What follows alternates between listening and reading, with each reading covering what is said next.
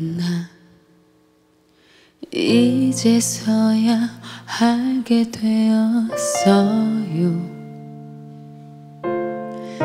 당신도 나를 사랑한다는 걸. 하지만 이미 늦어버린 우리. 난 다시 가슴 아플 뿐이죠. 우리는 지금 너무나 멀리 있어요. 서로를 바라보고 있다 해도 지금 나에게 다시 또 다른 슬픔을 주려 하나요. 그댄 다시 나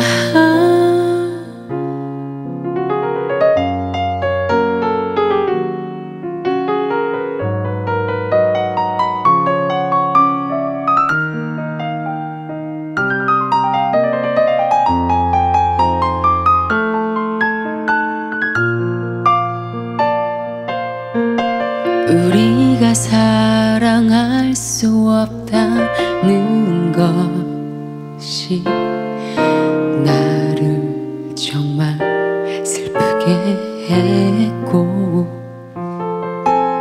당신의 흐르는 눈물을 보며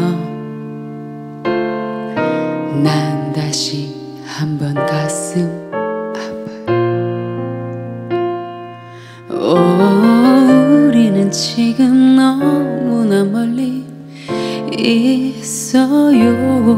서로를 바라보고 있다 해도 지금 나에게 다시 또 다른 슬픔을 주려 하나요. 그댄 다시 그동안 아파했던 나의 마음 잊으려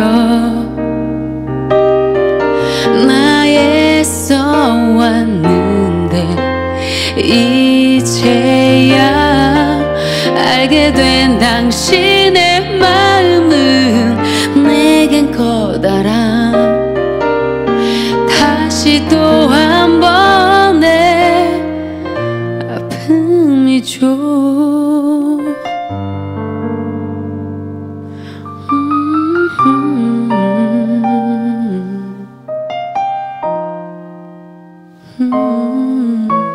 하지만 나는 기억할게요.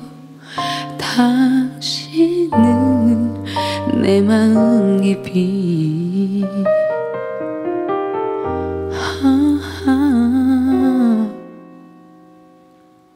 따뜻한 눈물로.